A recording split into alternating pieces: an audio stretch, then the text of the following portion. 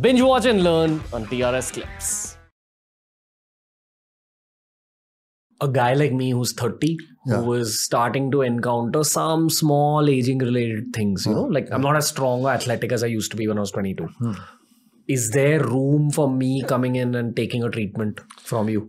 Yeah, so we have, apart from treating neurological problems, we have now, over the past 4 years, we are now working in the field of anti-aging. So I have a separate hospital that's an anti-aging hospital.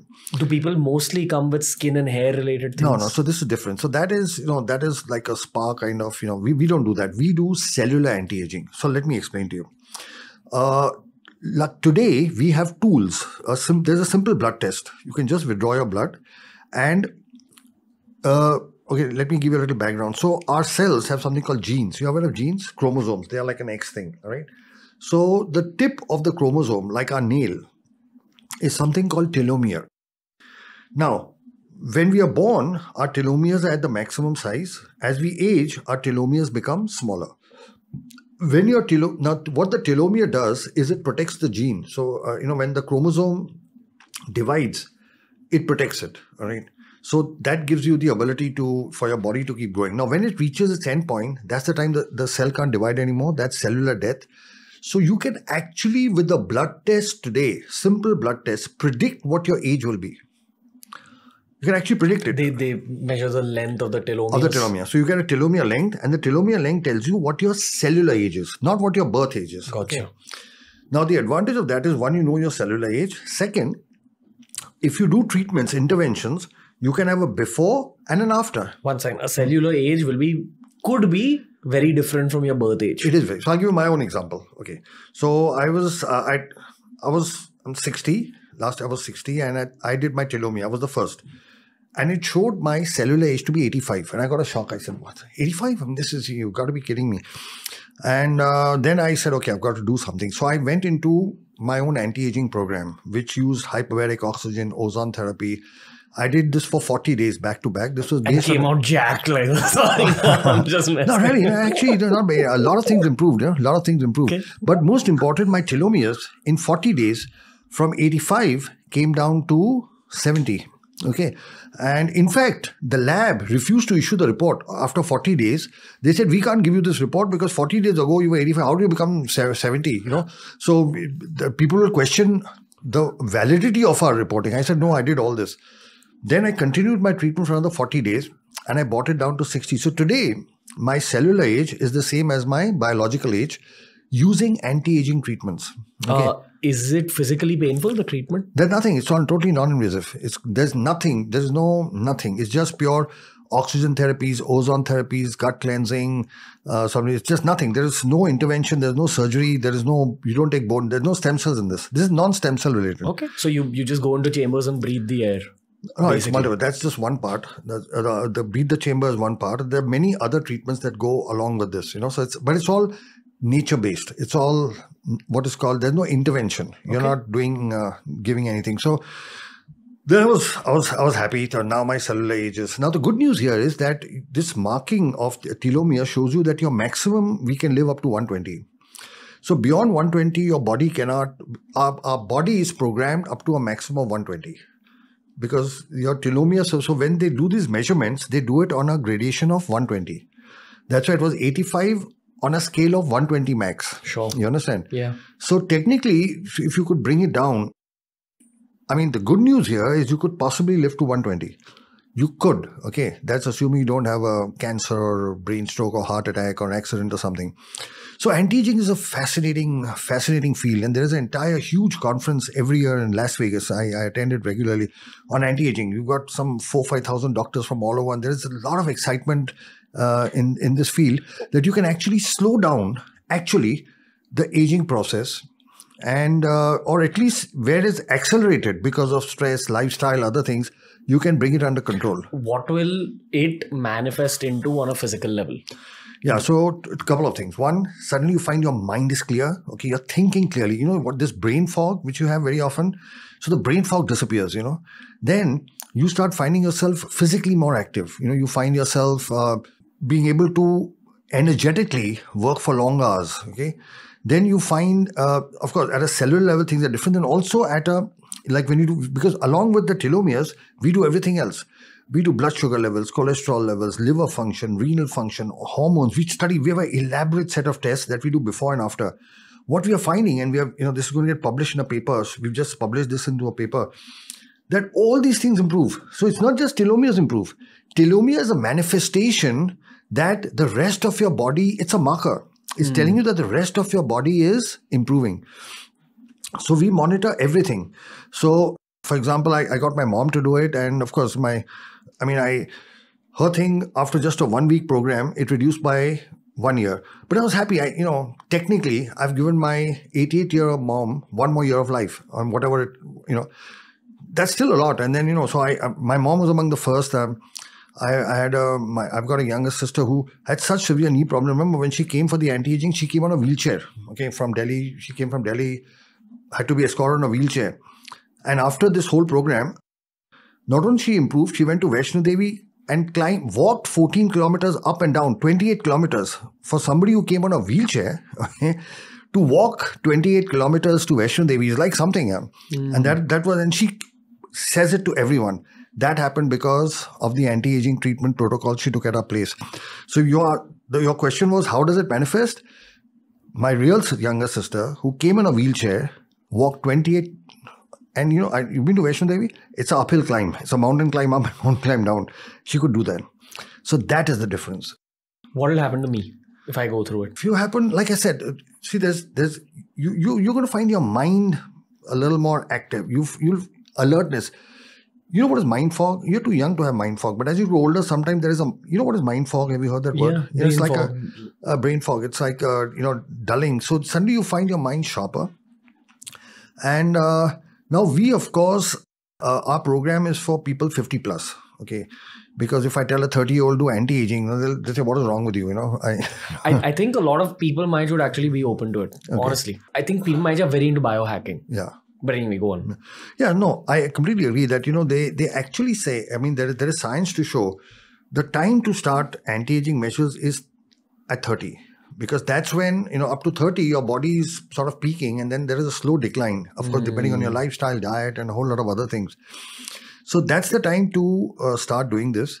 And it doesn't have to be, this is not something, it's not like you're in a hospital and things are being done to you. This is a part of, because when you come out of this, you understand the value of natural systems of healing, okay, which I want to just elaborate in a very simple way, so it's easy to understand.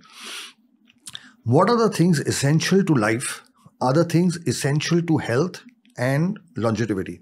The first is oxygen. If you don't have oxygen for more than 10 minutes, if you're strangulated, you will not survive more than 10 minutes. 80% of all diseases are because of lack of oxygen, right?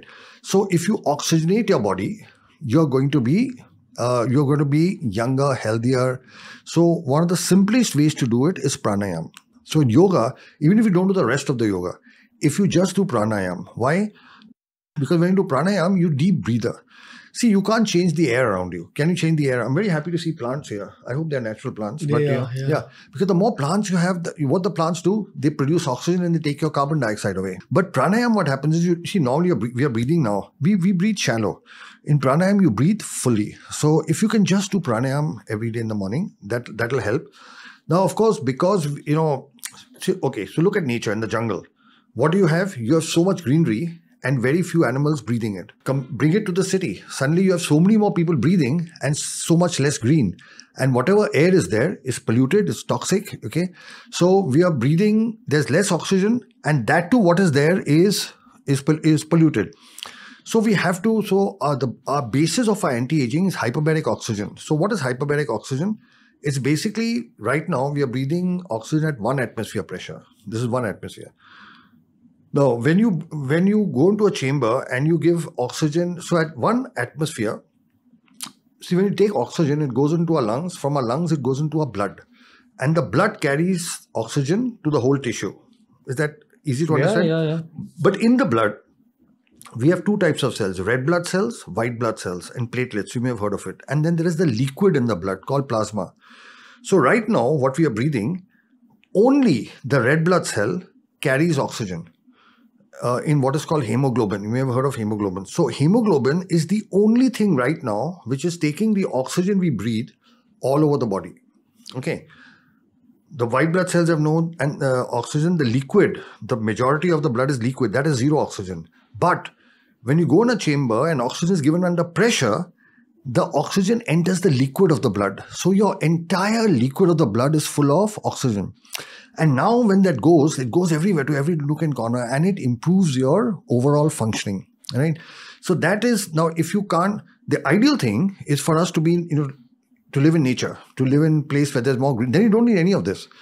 If you're living in a place where there's all greenery, you don't need hyperbaric, you don't need any of this. But because we don't have that, we are now using modern technology to deliver what nature should deliver. So the first thing is oxygenation. So if you do pranayama, for younger people, hyperbaric may not, a lot of sportsmen are taking, you see a lot of film stars and everybody's taking hyperbaric as part of anti-aging. So first is oxygen. Second thing for health is water. Okay, you cannot, if you don't have water for a couple of days, you won't be able to survive. So even people who are fasting, they're Jains who fast and all, they still have water. Almost 80% of our body is made of water. And one of the problems is we don't drink enough water. Okay, so we need to drink between 2 to 3 liters of water every day. Just doing that will seriously help us. So oxygen, which is important for survival. Second is water. Hydrate yourself. Drink as much water, because somehow in today's life, you just skip it. You drink when you're thirsty. When you're thirsty and you drink, you're already dehydrated. So you should be drinking preventatively. Like the Chinese, they have a very nice system. Every 1 hour they have Chinese tea. And my Chinese colleague were telling me it's not about the tea. It's that having every hour hot water. That's why they can eat anything. And they don't have so many diseases because they hydrate themselves. Do you think this hot water, cold water thing matters? I think hot water is better overall. Okay. Overall, hot water is better. So first is oxygen, second is water. The third thing you can't survive without is food. So again, what is good food is natural food, whatever nature gave us. In fact, today even you talk to cancer surgeons and the first thing they talk in their lectures is diet. That diet has such an important role to play in malignancies and all diseases. And that is because we've shifted from nature. So you have to imagine life in a jungle, and here, what do animals eat? Natural. There's nothing cooked. So everything that we cook and eat causes problems because of whatever is added to it. So a good idea is to, I'm a surgeon. So I like to give I don't give theoretical advice. I give practical advice. So practical advice is, for oxygen, do pranayama. If you can, have as many plants as you can in your house. And if you can't do that, take hyperbaric oxygen. This is practical. Sure. Water, very simple. 2 to 3 liters of water. Measure it. See that you drink every day. Third, food. Now, if I tell you eat only natural food, then nobody's going to follow it. Who can eat only fruit salad? The natural food is fruits, vegetables, nuts. What a recommendation is to have at least 3 times a day to have natural food.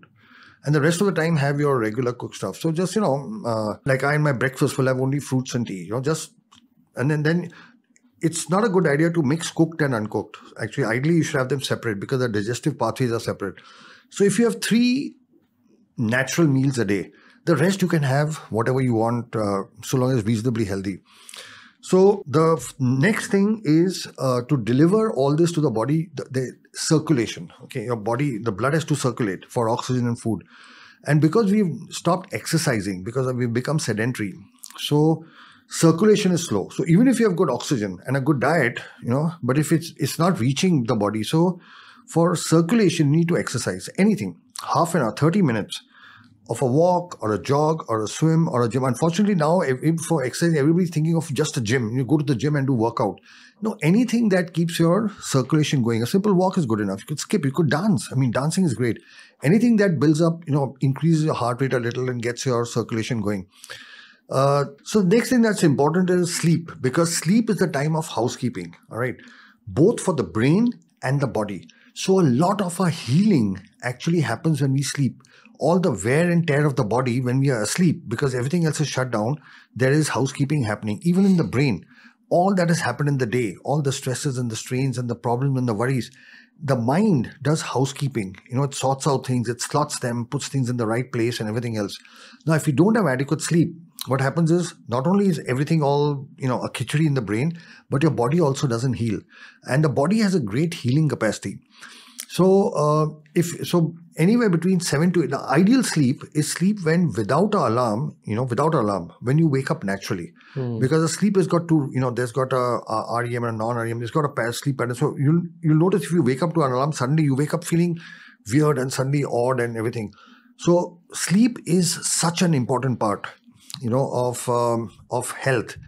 It's something we as doctors don't practice. This is the only part that we sometimes aren't able to practice because of our lifestyle. But now if you can put all this together, so simple, see that your body is oxygenated, see that your body is hydrated, see that you have enough natural food along with whatever cooked food you have. Okay.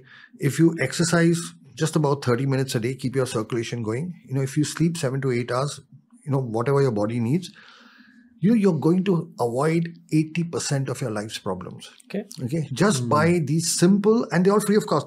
None of these is expensive. None of this costs anything because this is natural. This is the way the body is meant to heal. Now, of course, if you don't do all this, there is medical technology to do it. Okay. But, you could do all this naturally. I want to talk to you about the medical technology. There's a conspiracy theory on the internet that says that billionaires of the world get blood transfusions where they use blood from prepubescent children. Yes. I know about that. Yeah. Is that an actual therapy? That's an actual therapy. Because those kids have highly oxygenized blood? Yes, absolutely. So why do kids have highly oxygenized blood? Yeah, because the younger bodies, of course, what happens is that, it's like the body is a machine. So when your car is new, okay, you buy a new car, everything is so much better. As the car gets older, it gets more carbonized, things are... So there's actually animal experiments. There are well-defined animal experiments. You take 2 rats, okay, you have an older rat and a younger rat, and then you just switch the blood of both of them. The older rat gets younger and the younger rat gets older just by transfusing the blood to each other, right? So there's actual scientific experiments and papers on that. So that is actually correct. I'm not sure about the ethics of that, whether this is something you should do or should not do. It's not something we practice, but it is true that, this happens. It's not a conspiracy theory. It's very real. So in the case of these billionaires, is the blood from the billionaires being sent to the kids? No, that's being thrown away. So in the research model, they did it just to show that the reverse also works. Okay, thank God. That would be messed up. No, you can't give that. They just they were throwing their blood away. And who are these kids? We don't know. We don't know who they are. Human trafficking, possibly? I have no clue. We've only heard about this, but I know this not from humans. I know it from laboratory experiments that, in our lectures and conferences, we've actually seen data that actually shows that when you do this, everything changes. The heart, liver, the whole aging thing sort of reverses by completely alternating blood. So I'm talking about laboratory work. Okay. I've heard it happens in people, but I'm not aware of it. I've never heard of anybody who's taken this. Is it legal? I don't think so. Wow. Okay. But maybe there's no law that says you can't do it. But I don't think it's, it's not something we've looked into ever. So, are there therapies that only the billionaires of the world can afford? No. I think all the therapies available today can be reached by the common man. Really? Yeah. Even on an international level? On an international level. So TRS Clips has all sorts of videos and all sorts of playlists. Make sure you explore the channel by subscribing and heading to our homepage and reading through all the playlists.